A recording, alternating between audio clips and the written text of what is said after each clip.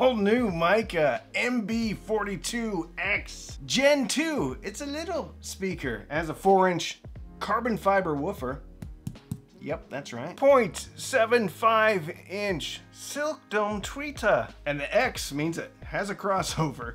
I had the previous generation in a long time ago. I think that was one of the first speakers that I ever reviewed on this channel. So I was delighted when Mica reached out to me and asked me to give this one a listen. But can a $99 speaker actually be good?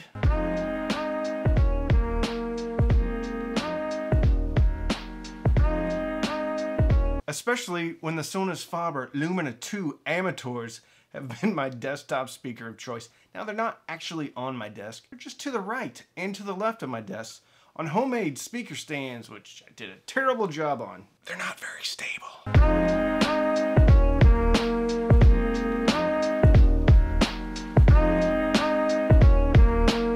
This is how big it is compared to a Rubik's Cube. This is how big compared to a Screaming Goat button. And this is how big it is compared to a Mandalorian mask.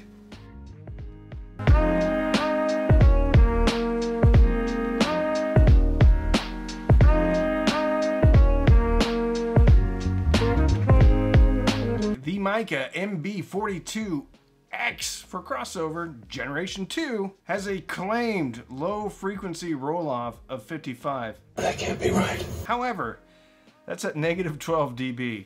We're gonna get to bass later though, so don't despair. As an impedance of 4 to 8 ohms, count on 4 ohms, because generally little speakers like this that make, we're not gonna spoil it, no spoilers, they have a tendency to have fairly low sensitivity, but it's okay because I had these hooked up to the Loxg A40, which I just did the in-depth, well, I just did the video on the A40. I will link it right up here if you wanna watch that video. It's pretty good. Has a sensitivity of 86 dB.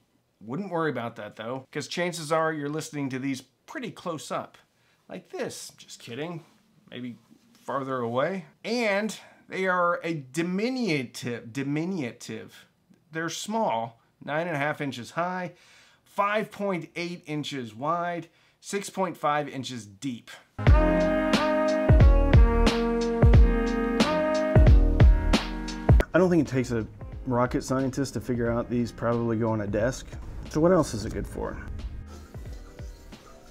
You can use them in the kitchen. You can use them on the back porch. You can even use them in the bathroom.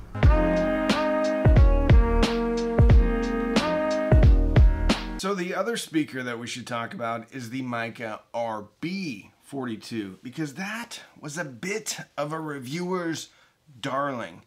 Now, I didn't love it. What?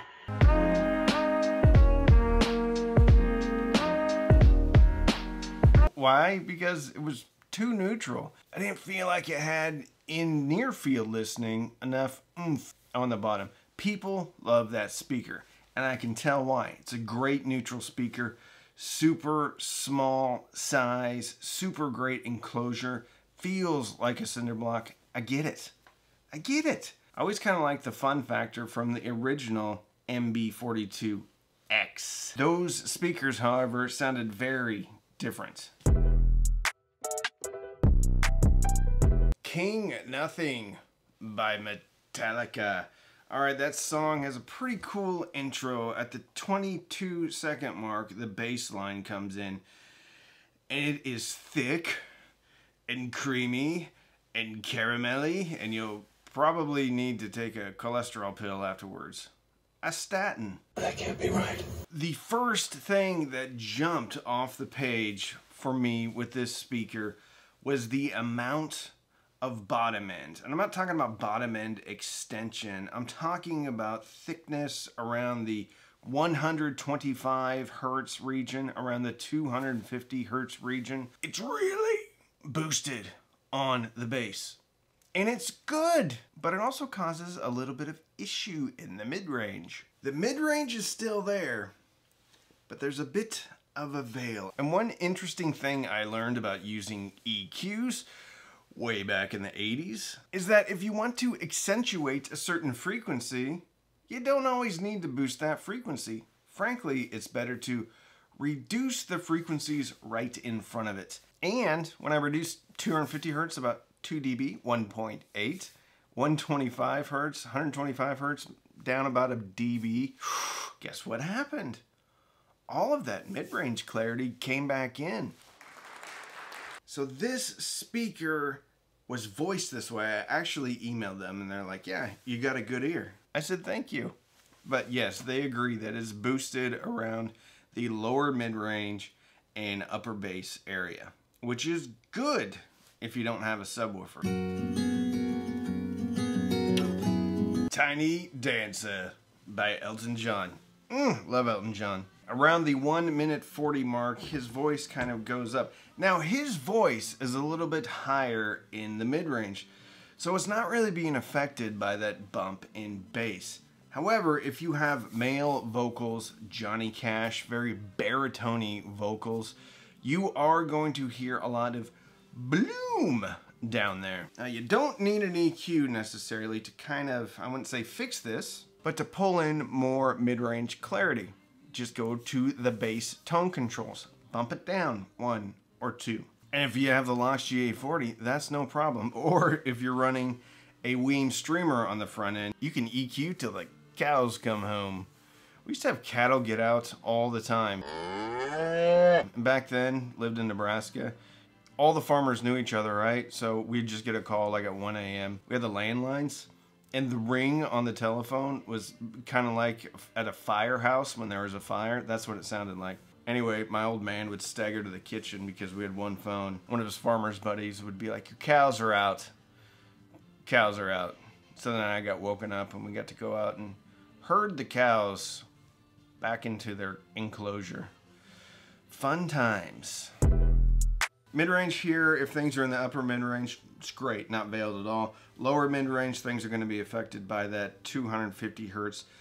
Boom! Let's talk about treble. Harvester of Sorrow. Great track for treble because there's so many cymbal crashes. So at the 10-second mark, there's a pretty big cymbal crash. And this is where this speaker has some limitations. Now, don't get me wrong, because we have to consider its price point here at $99. The cymbals and some treble stuff action going on in the treble just breaks down a little bit. Doesn't have very good decay and seems a little bit unnatural. Doesn't happen all the time, but you will hear it if you get this well, maybe you wouldn't until I mentioned it. But anyway, it doesn't have a perfect tweeter, okay? And we should expect that. $99 speaker. The other thing this speaker does really well, but to be fair, all small bookshelves generally do this well, is Soundstage and Image.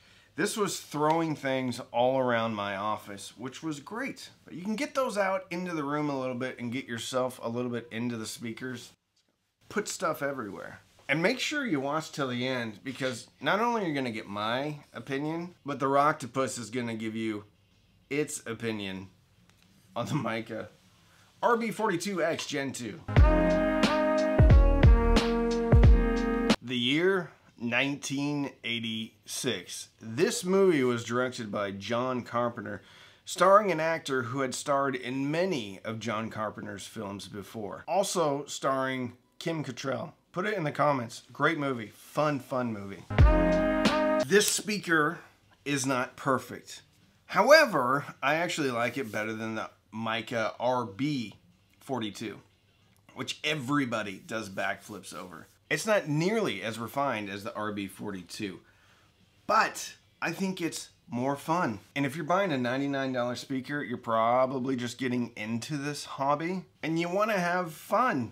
You don't graduate to a neutral speaker until you're a hardened, resentful, cynical audiophile. That's when you want a neutral speaker. Just kidding. Anyway, they have a big boost around 125 hertz. You can mitigate that with EQ or with tone controls. Brings up that lower mid-range clarity. Everything is great.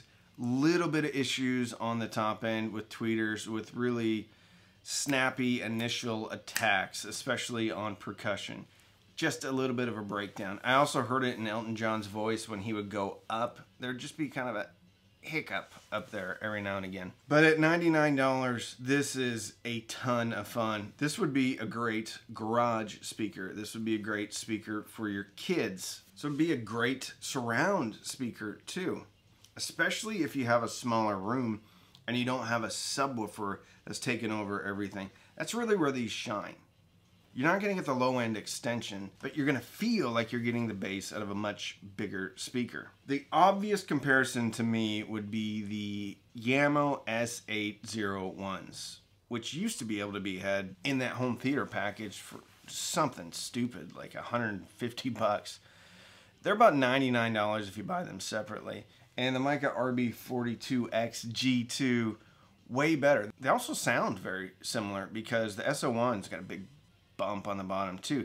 Problem with the SO1 is even when you bring down that bump, you don't bring up the mid-range clarity. So I would choose the Micas over that. If the Sonys are on sale for $123, I would probably choose them over the Mica. Well, I would choose them over the Mica. They're much bigger though. So if you want a small speaker, Mica's probably the way to go. The other great thing about these speakers, they pair well with cheap Class D amps from China. Because the amps that are pretty thin and analytical throughout the mid-range, actually perfect for this speaker. But if you're gonna get one, probably get one with tone control so that you can tweak it just a little bit more. I'm pleasantly surprised. I didn't expect this speaker to be perfect at all. But even just leaving these speakers as is with their stock sound signature and not expecting them to be perfect and just kind of enjoying their sound signature, they were fun. A lot of fun. Very warm speaker unless you bring down that bass a little bit because it just covers up the mid-range. But you still have a little bit of pop and sizzle on top. If you're a bass head and don't have the budget for a subwoofer, these are great. You could add the Loxg 840. You're in for a whopping $355, but you don't need to add that. You can get a Fozzy Audio TB10D for 60 bucks, and then a SMSL SU1 DAC. Hook it up to your computer. What is 60 plus 80 is 130. So for 230 bucks, you could have a decent, very decent, fun sounding system. Rocktopus, what do you think? Well, I can only hear sounds between 600 hertz and 1000 hertz. So this was very good. I also like to fold myself up into a little column and climb into the port and eat a delicious starfish or small crab. There you have it, folks. Rocktopus hath spoken. So if you want to support the channel or you like what we're doing over here, give us a thumbs up and subscribe. You can also buy me a cup of coffee. Down at the bottom of the video, there's a thanks button. Click on it, buy me a cup of coffee, but don't feel compelled to buy me anything. This speaker will be linked to Amazon, and that is an affiliate link, which means if you click and you buy, I get a whopping huge commission. Amazon backs the money truck up and dumps a whole bunch of stuff in my driveway, a whole bunch of cash. Just kidding. Anyway, don't binge watch anything on Netflix or Hulu. Binge listen, maybe through your new Mica MB42, I always get them mixed up, MB42X Gen 2, and fill your soul with happiness. With that, I'm Randy. I'm the Cheap Audio Man.